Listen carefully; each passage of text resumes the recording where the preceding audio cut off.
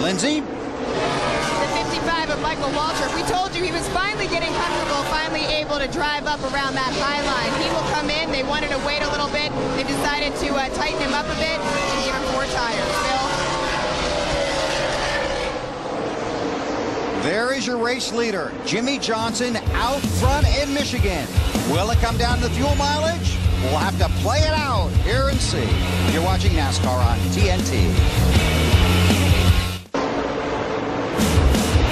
Carl Edwards is chasing Jimmie Johnson for the race lead here at Michigan with 36 laps to go. Johnson in the 48. Carl Edwards. That was to Almendinger. Yeah, that was to the 84 car. The 84 car got a good run on him. He thought he was cleared the 84 car coming out of 2, and the 84 car just drove back by him down the backstretch. This is for the lead. Carl Edwards on the high side of Jimmie Johnson. Wow. Recaptures the lead with 35 to go. He just powered around. He made that look pretty easy. Yeah, he is strong right there. Marty, what's up with Kurt? Well, you guys talk about you had to hit everything right on this last stop. Kurt Busch running 4th, has to get that up. Could be a loose lug nut. He said every time he went into the corner and hit the brake, it was a big vibration. 4 tires, and hopefully all the lugs tight this time. Matt? At this point, Jimmie Johnson was told by Chad Knaus, all we need is a caution, and we are good to go on fuel. And then about 5 seconds before he gave up the lead to the 99 of Edwards, he says, you need to save me fuel. Hence, dropping back and going into fuel conservation mode. He really has to save him a lot, doesn't he, Matt?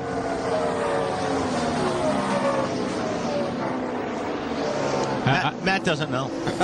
He thinks he knows. Yeah, I would think he would. But the one thing, and Larry can speak to this more than probably I can, because you don't notice this. You start off on fresh tires and you're running 40-90s, 41-20s. By the end of the run, you're running 42-40s, 42-50s. Losing that second on the racetrack automatically saves you some fuel because you're not able to go to the gas as hard. You're feathering into it. You're easing out of it earlier. So naturally, I wonder if and Larry could probably ask this if he goes to his calculator, have the fuel stops grown longer, or has the fuel mileage gotten better as we've gone through the day just because of slower lap times? Time for a pit summary brought to you by NASCAR Hot Pass, only on DirecTV. There's Martin Truex Jr. Runs in the 3rd spot. Now let's go back and look at his most recent pit stop. And again, as we've said, you want to be perfect here. Watch the right front tire changer. Hits all the lugs and then goes around and has to hit at least one a second time. And that may have been a second. And then he goes back out on the track, and look how close this is. That's just pressing right there. He is just pressing to make up whatever time he feels like they may have lost on pit road, and what ground he lost early in the race. He's driven from the back to the front on a couple of occasions in this race. And he's only 2.5 seconds behind, but there are just 32 laps to go. Lose a second in the pits, you can't make it up on the track. Our Nextel race view, you can see it at NASCAR.com. But you go for a ride with any car you want to pick. Right now, Carl Edwards is the race leader. Jimmie Johnson runs 2nd. Martin Truex Jr. 3rd. Tony Stewart 4th. Casey Mears is 5th.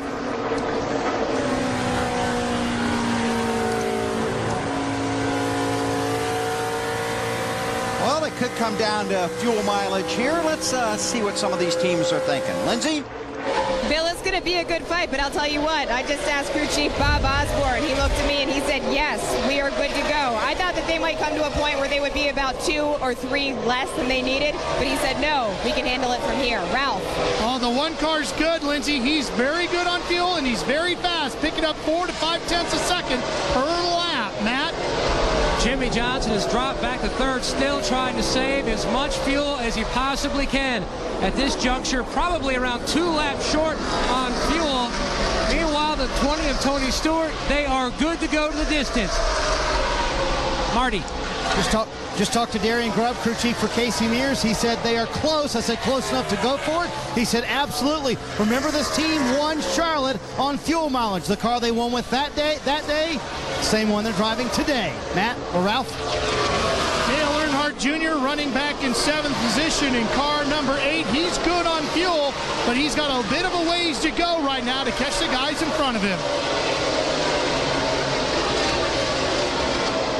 There you see Junior 21 seconds behind the race leader. Carl Edwards' longest run today is 45 laps. He last pitted on lap 158. That means he'd have to go 42.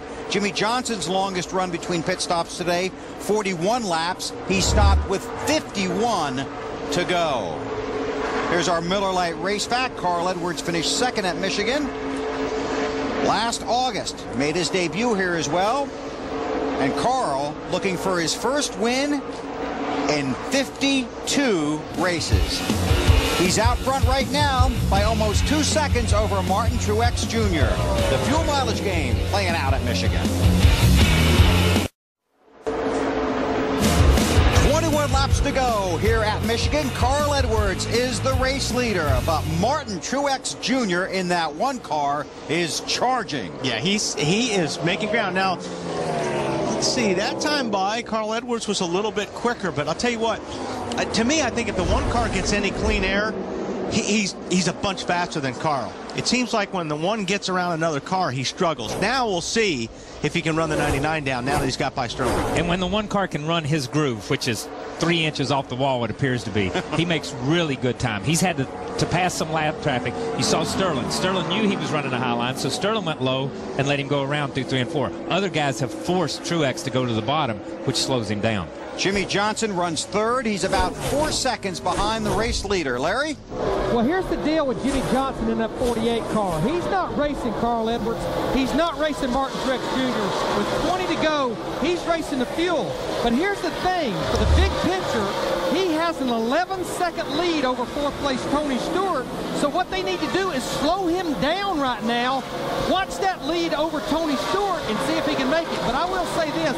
He's going to have to run 7 laps further than anybody in the garage area told me they could run this morning. And what does that tell you? That tells me they probably hit pit road a little too soon while ago. Yeah, that's, 7 laps farther at this place. That's 14 miles. That ain't going to happen. You ain't saving that much fuel, Larry. You can ask me, but I don't think I can do it. I can't pedal that good. And I'm not sure anybody can, unless they've just miscalculated their fuel all day long and they've got something totally different than everybody else. That's phenomenal to even think that. That's 16 of Greg Biffle, well off the pace this afternoon. Larry, you got some more? Yeah, here's the thing I want to say, guy. You might as well go for it, because you know what? If you come to pit road and you top off, you're going to go well off the lead lap. And right now, I've been watching it, and he's been running a half a second to 3/4 of a second slower than those other guys. And right now, he has stretched it out to almost 12 seconds over Tony Stewart. Shorten the racetrack up, slow the pace down, maybe you'll make it. Now, I agree with you 100%. When you're that far off, you may as well just run as hard as you can, and because if you got to stop, you're not going to save that much fuel, and if you got to stop, you're out of luck. So race it. Edwards now with Martin Truex Jr. really closing in. But you saw the 13 car. Traffic played into that right there, where they run up on the 13 car. More on the one from Ralph. Martin Truex Sr. standing, I should say, high up in the pit box, watching his son closing in on leader Carl Edwards here at Michigan. Martin told me earlier this week that he never really realized how much sacrifice his father had made before he got into NASCAR's Nextel Cup division, just to get his son racing to make a name for him. And now that he's here, Martin would love nothing more on this Father's Day than to deliver his dad a victory in person. And even if he doesn't, it's another strong run for Truex and another big day for him and his guys at DEI. It's Edwards, Truex, Johnson, Stewart, and Mears in the closing laps at Michigan. 12 laps to go at the Michigan International Speedway. Carl Edwards has not won in 52 races, but he's out front in the closing laps this afternoon. Time for our Nextel Getting It Done call of the race. This is where our two experts call the car they believe is going to win. So, Wally Dallenbach, Kyle Petty, time for the Nextel call of the race. I agree with Wally. And I was going to ask Larry because you said experts. So, and I'm going to go with this guy right here, the number 1 car. I mean, these guys have been on it all day. They've been to the front, to the back. They got sideways and the back stretch, tore the car up a little bit. Now he's in second. I'm a little bit surprised right here. I don't know if Carl just stepped it up when he saw that 1 car behind him, or all of a sudden Truex has got some issues because he's following somebody. Yeah, I'm surprised also. So, you know, all of a sudden it's just like he hit a brick wall. Yeah, I'm surprised. He ran up there and got on his bumper and then hadn't been able to do anything with him. But the call of the race is still, like you said, he's been back, front, sideways, backwards. He's been everywhere.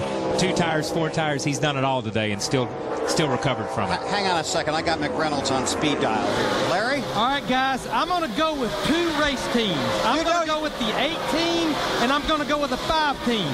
2 teams that were heavily affected by an announcement in the middle of the week, and there they are sitting there running 6th and 7th with 2 drivers they know they will not be working with at the end of this season. Good job, Larry. That's a good call. That's a different way of looking at it. All right. Ralph, what are you up to? Well, the problem for Martin Truex Jr. is he just brushed the wall. That's where he lost a ton of time. The car's been getting tighter. Brushing the wall just made it even worse. He was better in 3 and 4 than Edwards and only losing speed off of turn 2. And in fact, he was picking up a 100th or so each and every lap. He's found his rhythm again. He's starting to close in, but just does he have enough time or the laps running out? Lindsay? Ralph, and you're talking about him brushing up against the wall. That's what this 99 crew knows. Maybe helps them out a little bit. Carl Edwards can't go the remainder of the way on the fuel he has. And right now, I'm standing in his pit box. You can see up on the pit box is Jack Roush, of course, owner of the team, talking to Bob Osborne, his crew chief. And of course, the man that you did see there was Tom, the man that will shave his beard if Carl Edwards wins this race. Because, of course, as we told you, he hasn't won since November 6th, 2005. So you can bet that Tom, the pit runner, is going to go grab that razor and head on to victory lane. Now, about that saving fuel thing for the 48 car. Couldn't make up those 7 laps. Boy, he's really slow. He may have run out of gas. Be nice and smooth up here, bro, Jimmy. Do not try to start it until we plug it in. Do not try. And now he has no tack, right? Matt? Bill, Jimmy Johnson cannot believe it. He is out of fuel. Unbelievable. Trying to make his way down. Like you mentioned, the car is silent. No tachometer. Now trying to not make his day any worse. But they are going to have to put in some fuel. Lap 193. Count this on the day for Jimmy Johnson. He was running 3rd. Remember we told you they're at least 2 laps short. They needed that caution. They never got it. The car now refired. Rich Gutierrez going to put a little more fuel in. Boy, what a tough break for Jimmy Johnson's 48 team. What a great car today. You got fuel pressure? You hear him say you got fuel pressure. He's squirting ether in it. Squirting some gas down it. Look, Jimmy Johnson may not believe it. They may not believe it. But we sat here and talked earlier. 7 laps, 14 miles. When he come down pit road, look at the scoreboard over there. It was 192, 93 laps, 7 laps short. Larry called it. Everybody else knew that it was going to happen. There's no way you can pedal that car and save that much fuel. And that graphic is basically just a calculation done mathematically, but we talked about the long runs Carl has made today, and Lindsay said that they believe they're good to make it to the finish. And there you see the stats she was talking about. 52 races. 52 races ago. Had 4 wins in 2005, winless last season.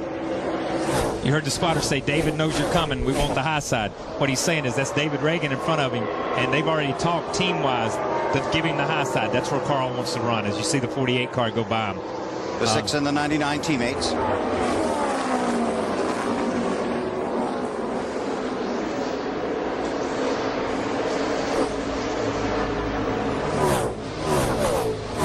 What's Martin up to, Ralph?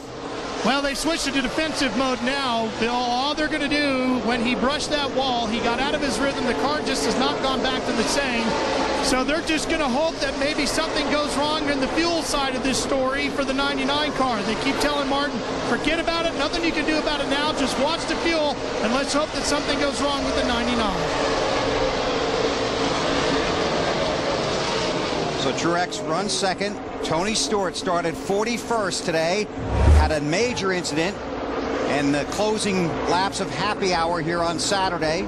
Has worked his way to the 3rd spot.